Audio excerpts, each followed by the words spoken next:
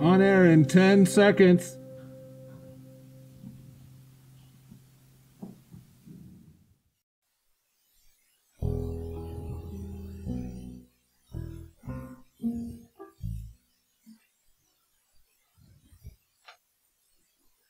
Did you have a little unsolved murder at home?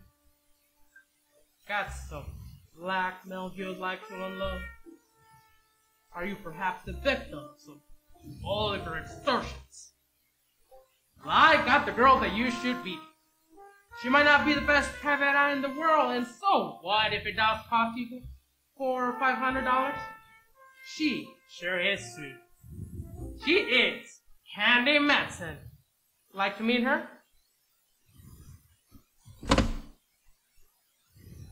Yukon 2, 8209. Candy Matson? Well, I wasn't sure when I looked in the mirror this morning. Had a rough night, eh? Oh, there have been rougher ones. Look, voice, before you get caught with my receiver down, who are you and what do you want? As to who I am, you'll find out very shortly. What I want is you. How romantic. And over the phone yet. Let me finish. What I want you is to lay off that cable car business. Oh, that. Well, I'm afraid I can't. You see, I was sitting beside the man when they discovered his transfer had been punched. Sort of, permanently.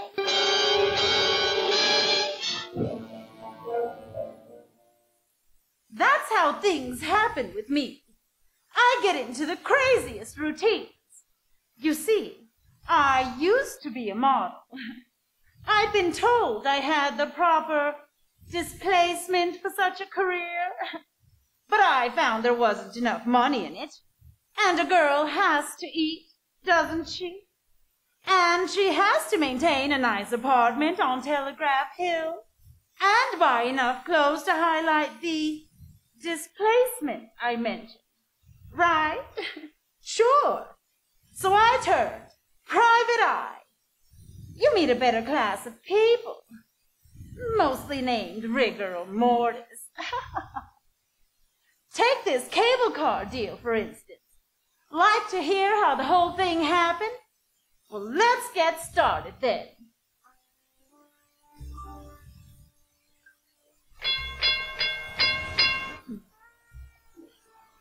I wanted to get downtown that morning, but I couldn't take the F car on Stockton. They were ripping up about 87 blocks, which is par for the course. So I walked down Telegraph Hill and up to Mason. That's where the Bay and Powell cable car stops. All aboard! Come on, people, come on. We gotta make the Fairmont White Theater in time. The car was loaded, and so was the character next to me. I tried to budge into the seat between him and a fisherman's wharf dowager, but I couldn't quite make it. I'd forgotten my shoehorn.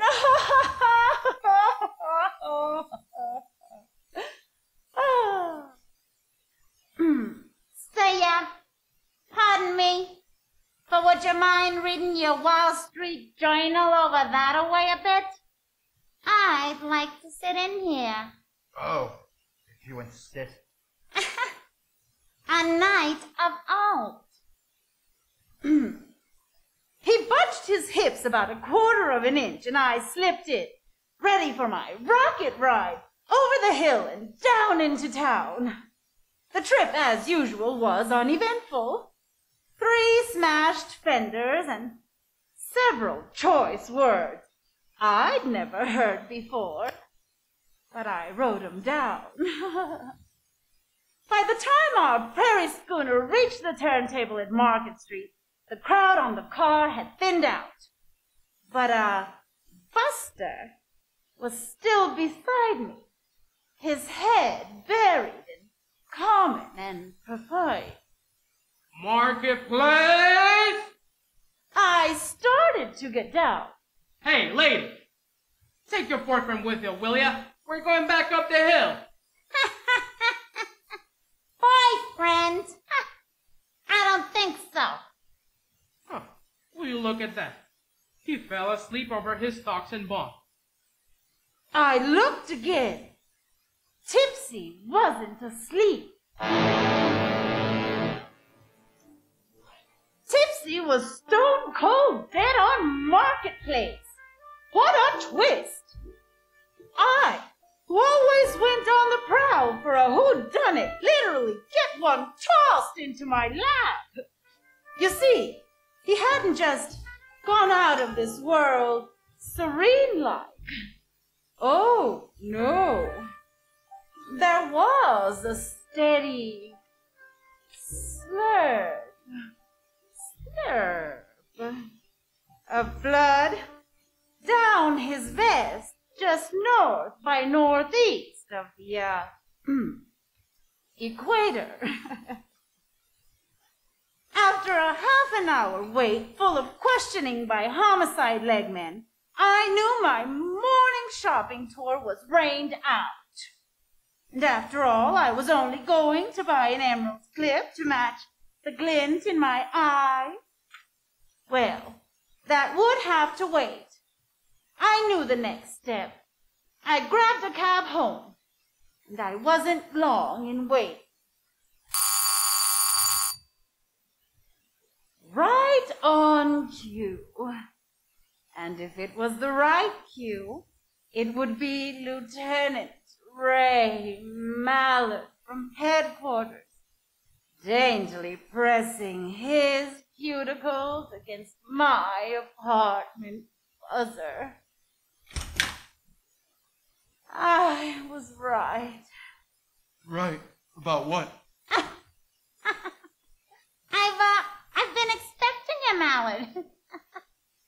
Come on in. Sit down. Take off your hat. It is off. Have a drink?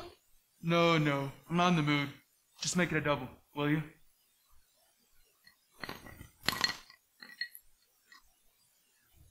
Candy, for once, I'm puzzled.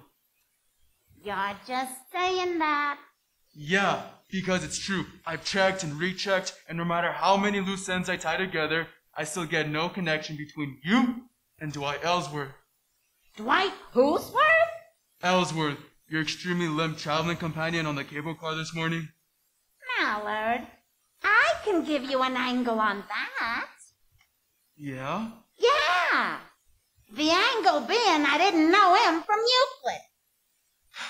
Level? Straight. Ah, look, honeypot.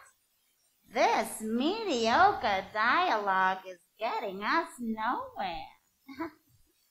Now, why did you haul those size 11s in here for? Frankly, I don't know. Oh, here, fill it up, will you? Huh. Well, you're not just going around in circles, Mallard. You're going around in doubles. Yeah.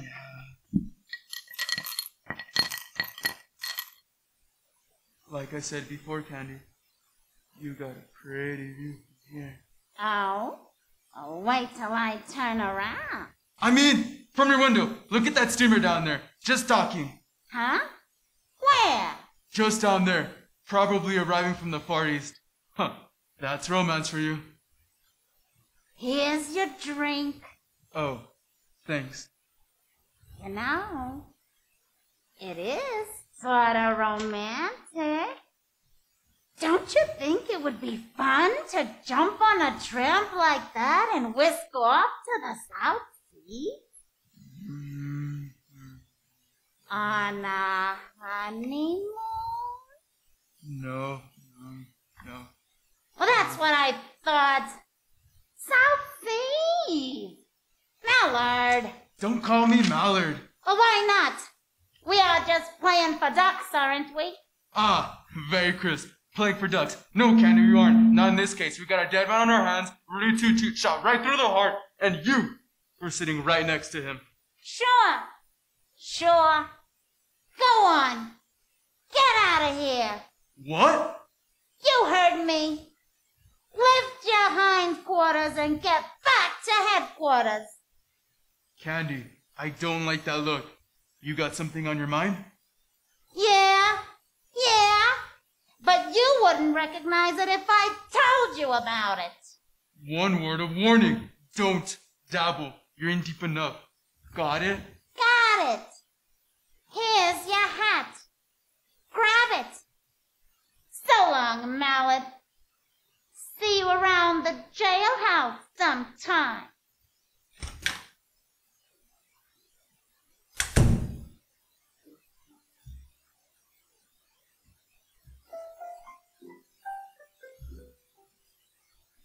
Fo. 'Twas then I smelled a big fat feed.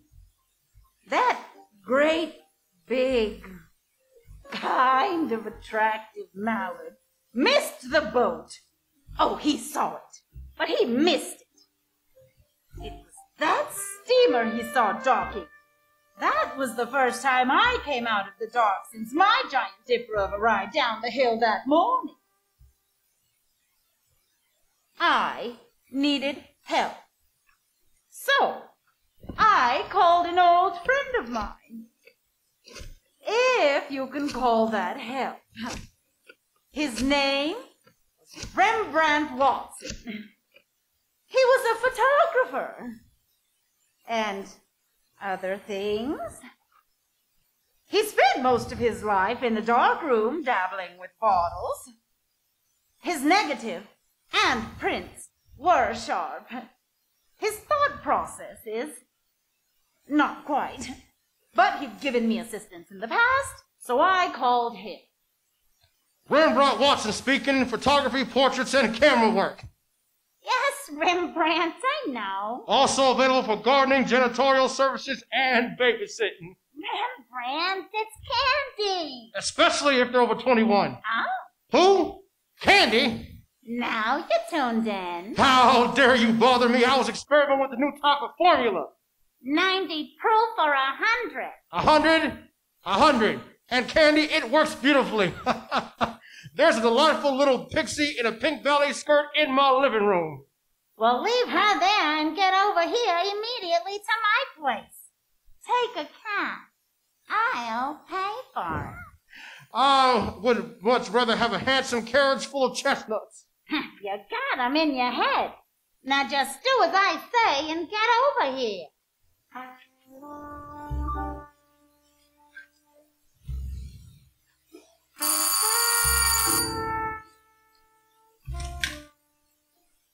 Load in, Rembrandt. Gladly. Where's the man to take my cloak, gloves, and topper?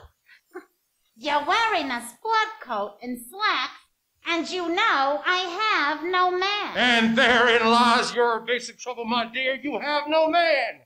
Now, Rembrandt. Every man should have a woman, and every woman should have a man. It is the uncontrovertible law of the universe.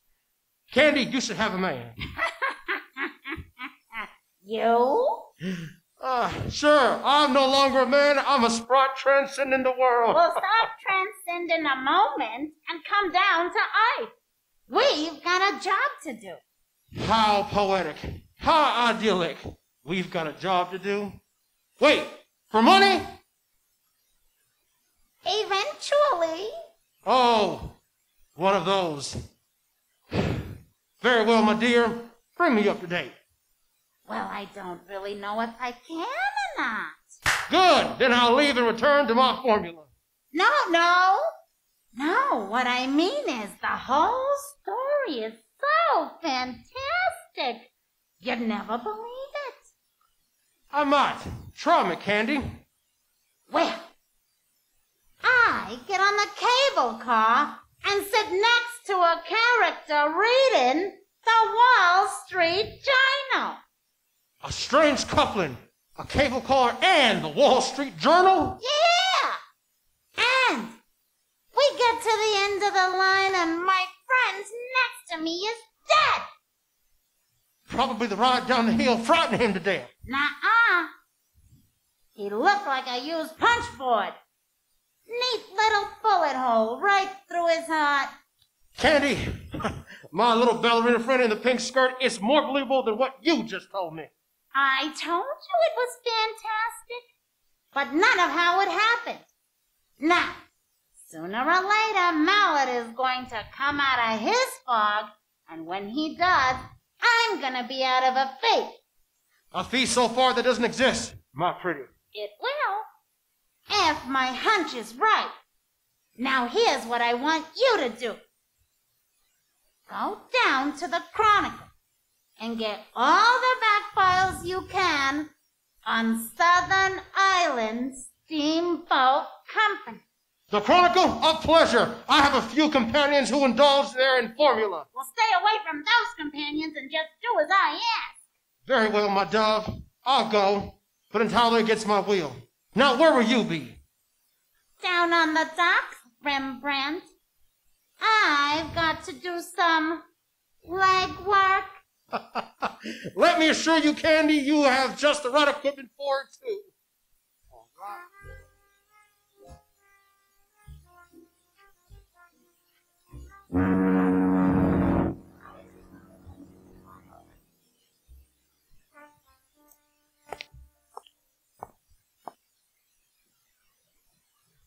What a joy! Ooh, I bet they mount slit fish gullets on the walls instead of deer heads. Ah. Well, come on, Candy. Get your tools out and, Screw up your courage.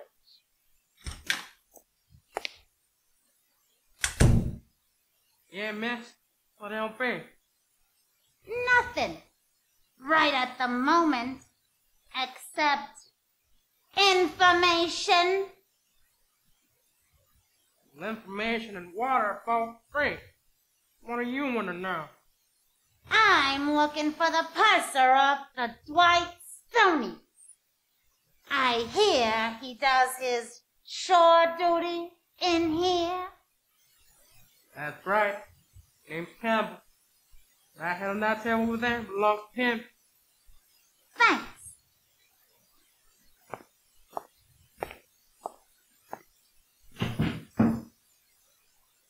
Hello, sailor. Hey, Campbell, wake up. Leave me alone. Come on. Snap out of it. Who are you?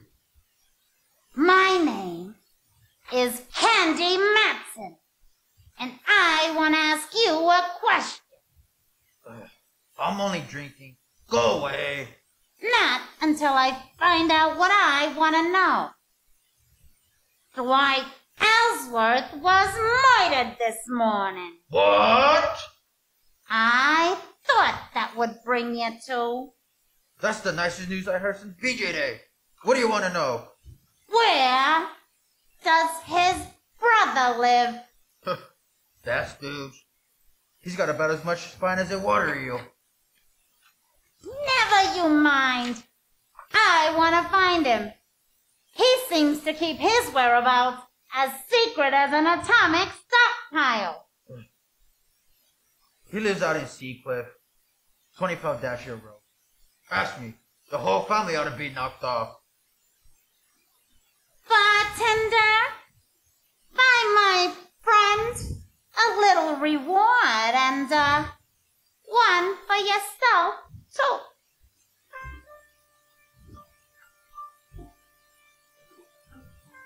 well, so far so good. Oh, how did I know about Campbell the purser? Well, I have quite a few friends in town. Most of a type my Mallard doesn't approve. So after leaving that little watering hole, I grabbed a cab and navigated the driver out toward Seacliff. It was so foggy I couldn't see the meter, but I paid him anyway and dismissed him. There it was. 25 Dashiell Road. An austere-looking cabana. One that dared you to ring the doorbell. I did.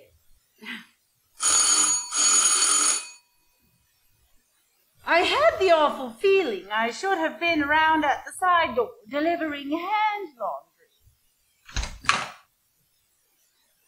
Good evening. Except for the fog, yes. Is, Mr. Ellsworth in? Yes, my husband is here. But I'm afraid this is not a good time. There has been a death in the family. I know. That's why I'm here. Come in. Thank you. Walk this way, please. Ow! I'm afraid I couldn't, even if I lived to be 100. Mind your tongue, young lady. You're in the house of an Ellsworth.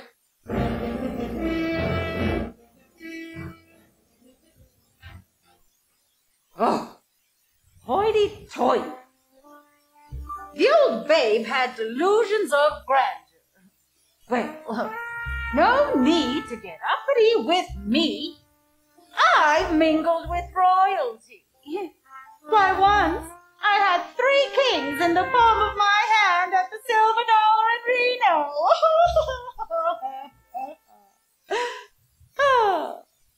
But this old gal was really something. She couldn't have been more than 45, yet she looked like something out of the Baroness of Wimpole Street. She ushered me into a high-ceilinged living room. And there on the divan was my boy, his head lowered into his hands and quite obviously touched. Quite obviously.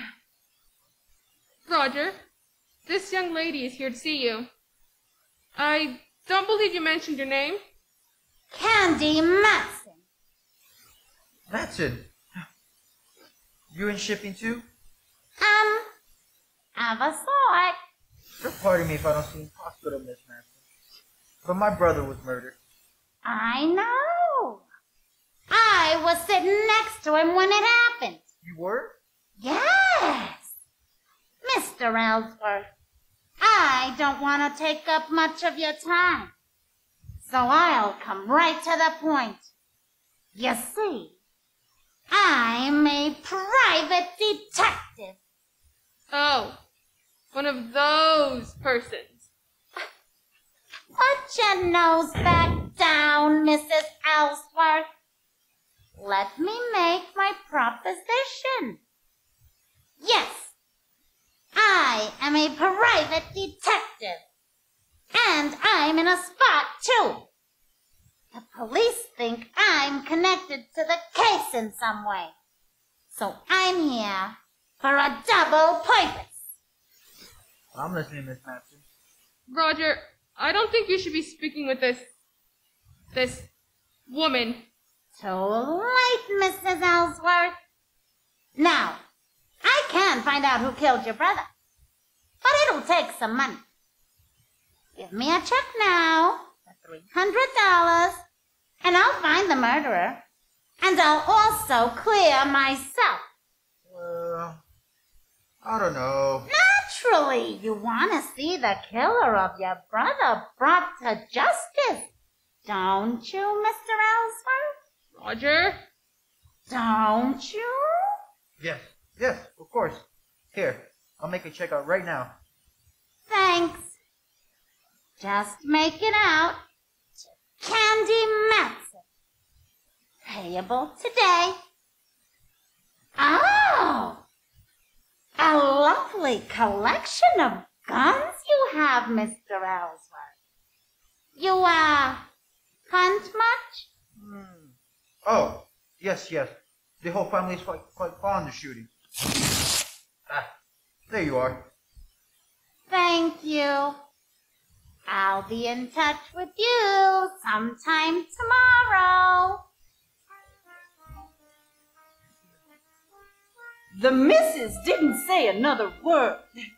She just stood there against the fireplace and shot sparks through me. After I waved the check in the air a few times.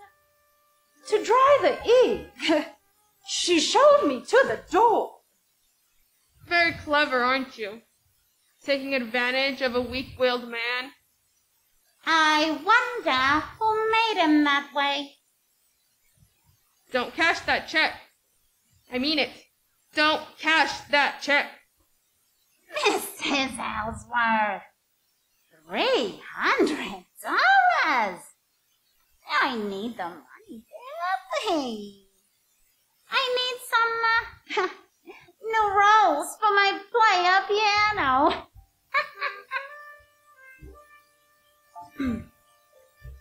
I buzzed back downtown.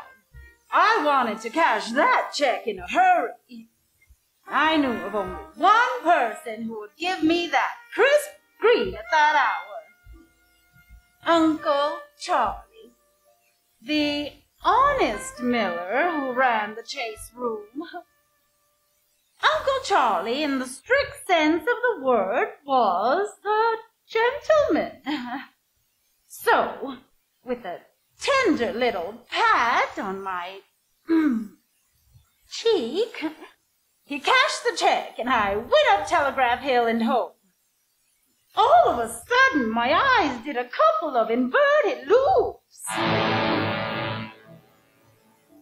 All my lights were off.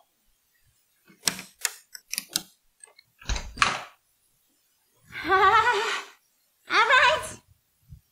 Who's in here? Speak up. Ah, Candy, light of my life, come join our party. Oh, Rembrandt, you gave me a scare. You don't scare easy either. Candy, got something on your mind? And Mauer. How ducky. A midnight soiree. What goes on here? Well, the chicken you had in the icebox is delicious. Was delicious. Looks like you've done everything but eat the bones. And your superb is... Vintage is superb, too, Candy. Have a little formula. No. Now, come on. What gives? That's my line, Candy. What gives? You're in on something, and I want to know about it. Oh, Mallard. Believe me, it's nothing. I'm just trying to parlay a couple of hunches. Tall hunches. Look at all those clippings on the South Sea Island Steamer Company. What are they for? I meant to tell you, Candy, I have remarkable success down at the Chronicle. There's everything you want on the steamboat line. Oh, Rembrandt. Did you have to tell the whole world? Candy, you charge me unnecessarily. I merely had the clippings on the table when Hawkshaw here walked in on me. Okay, Candy, take it from there. Nothing makes sense yet. Mallard, so there's nothing to tell, really. Really? How about where were you last night? Here! And there. I knew I should have put an extra man on you. Save me some grief. 2 men be better, I think. 2 days. That's all, Mallard. Just give me 2 days to tie up about 4 loose ends. And I think I'll have it all worked out. All right.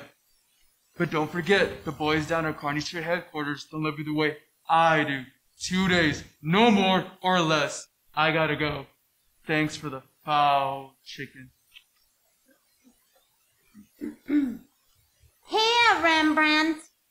Here's $50 for you.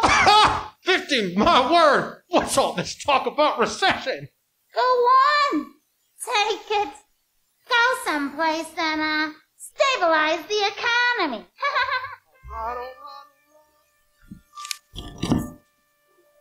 I whipped through the old newspaper clippings, and it was all there. Fire at sea on Ellsworth boat. 2 seamen lost off Ellsworth steamer near Honolulu. South Sea Island steamboat loses rudder in storm. On and on it went for over a period of 3 years. I threw the papers back on the table and helped myself to some of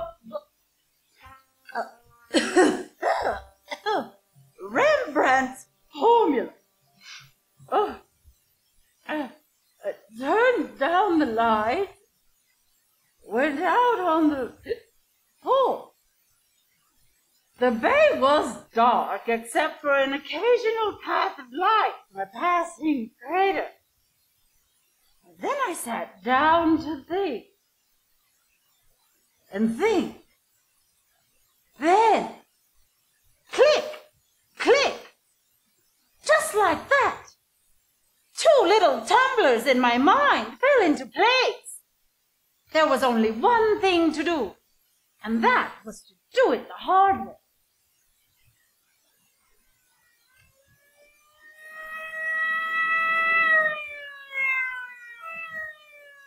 The next morning, just as the ferry building siren was announcing 8 o'clock to downtown San Francisco, I got Rembrandt on the phone.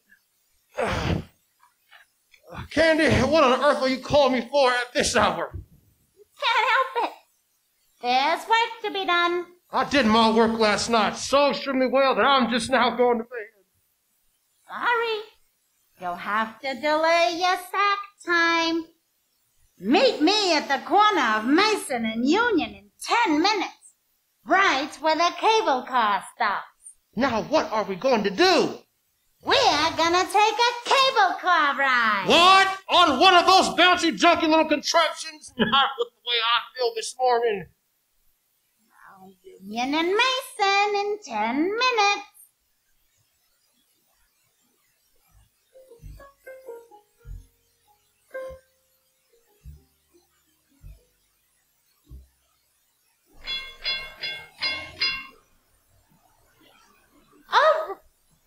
All right, Rembrandt! Get on! This is the silliest thing you've ever done, Candy. Maybe. We'll see. But Dwight Ellsworth was already on the call when I got on here. And alive. How could you tell?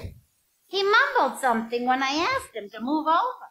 Sounds logical, although I once remembered stumbling into a corpse that mumbled for hours. You see? Rembrandt was in one of his rambling moods, so I let him alone.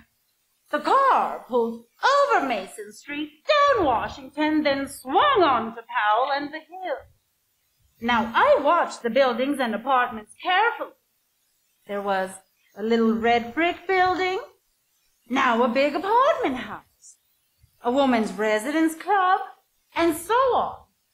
Then, over the hill, more apartments. And the possibilities petered out at Bush. Well, only one thing to do. Canvass all those blocks between Washington and Bush. Okay, Rembrandt. Off the car. Yes, the strangest corpse I ever did see. What'd you say, Candy? Off the car. Come on. Now what? I just want to go to bed. Well, not for a long time, Boy Blue. Now here's the pitch. You take this building, and I'll take the next. And we'll alternate as we go along.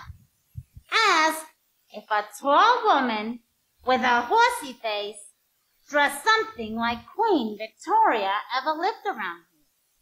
Oh, Candy. I know. It sounds wild, but it's gotta be done.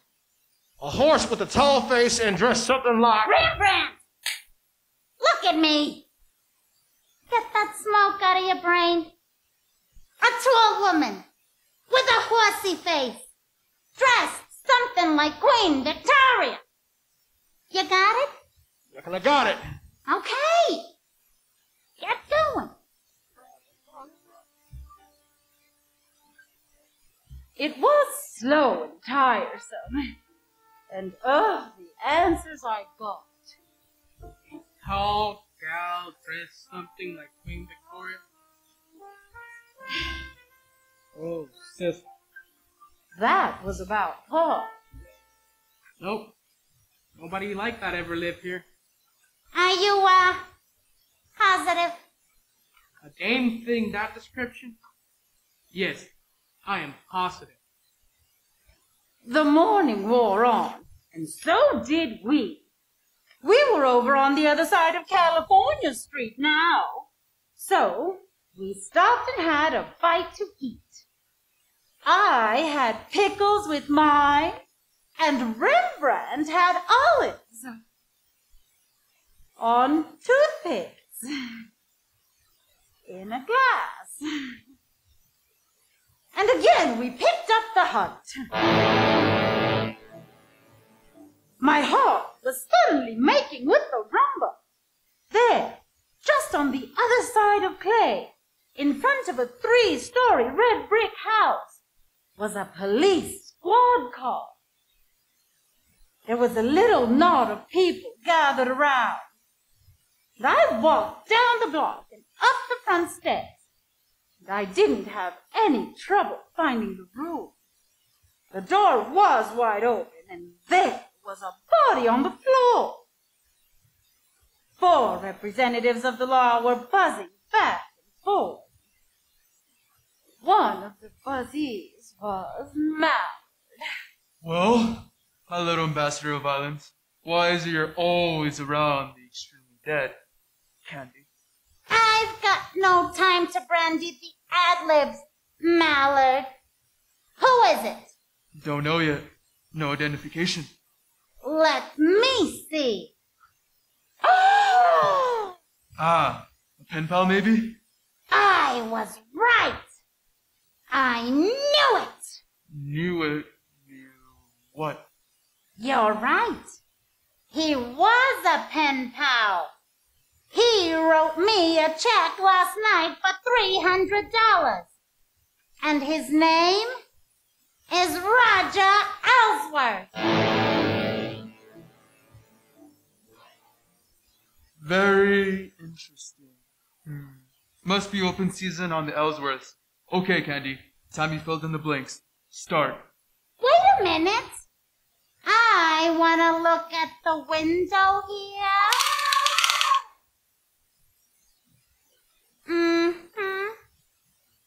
Mallard, there are a couple of younger Ellsworths living around town. I'm sure you'd like to see them stay healthy. Yeah. And get out to 25 Dashiell Road and pick up the old crone named Ellsworth. 5 will get you 20. She's the one you're after. All right. Well, you get back to your place and stay put. I want to have a more illuminating chat with you. Mallard. I'm just like putty in your hands. The moon was coming up over Diablo and spraying a path of silver on the bay. Still, no Mallard. I wondered what could be wrong. This was it. This was the showdown. Have you seen a tall Victorian face with a horsey dressed woman? Oh, Rembrandt. Candy, I'm so mad at you, Unc. Oh, what's the use? Now what's the matter? What's the matter, she asks. She says, I've been roaming up and down Powell Street ringing doorbells. Where did you go, you traitor? Rembrandt, I'm sorry. In all the excitement, I forgot all about you. What excitement? There's been another murder. Oh, in a moment there's going to be another. I'm looking right at you, Candy. Oh, cool. Have some formula and stop snorting steam. What was that? Your window, Candy, it just shattered. What? Wait a minute. That window didn't just shut up by itself. Quick, get the lights, Rembrandt. Now, duck down here. What sort of silly game are we playing now? This isn't a game, believe me. Candy! Candy! Are you alright? Yax! It's the gumshoe! Yes, I'm all right. Where are you, Mallard? Over here! 2 houses over! We've got your girlfriend trapped on the roof next to you. Don't move and stay covered. Okay. Alright, Miss Ellsworth. Are you gonna come down peacefully? Or do we have to play cops and robbers? I'm not coming down until I get that candy, Matson. Have your own way. Okay, loosen up a bit, boys. Oh, better than the 4th of July. Keep your head down, Rembrandt. Oh, is that what was up? Ready to come down, Miss Ellsworth? No, I'm not. That hateful woman. She ruined all of my plans with her snooping and prying. She's going to die, I tell you.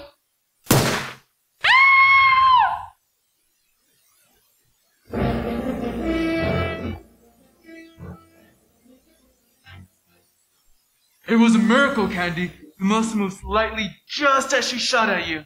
It was too close. Let me tell you. She's dead? Oh, decidedly. I think she was dead before she hit the ground. What happened? Well, we went out to her house and she was just driving off.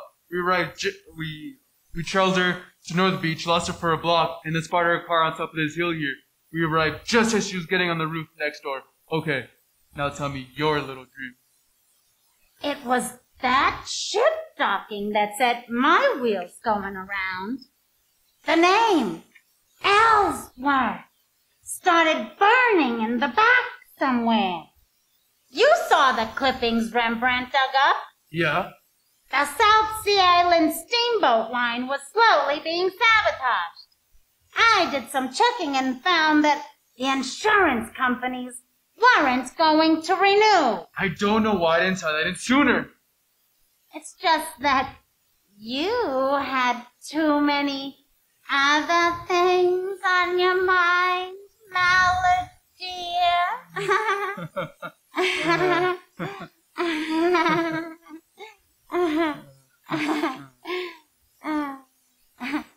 I went out to the place on Dashel Road, and when I left, I was pretty sure the old girl had knocked off her brother-in-law.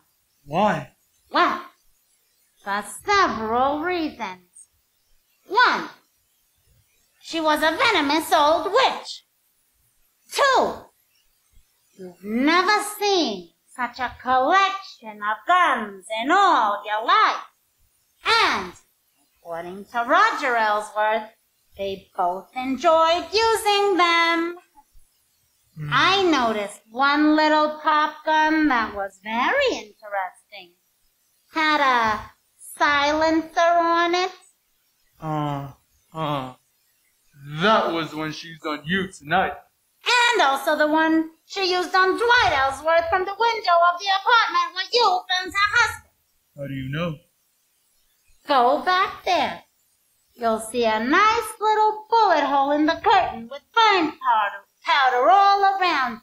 No, don't tell me. Yes, I am telling you that they rented that place knowing Dwight Ellsworth always went down on a certain cable car.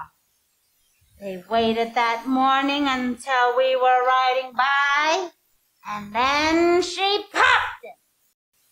I have now heard everything. Not everything. The reason? Dwight Ellsworth, rather than fighting the insurance company, had decided to sell the steamboat line.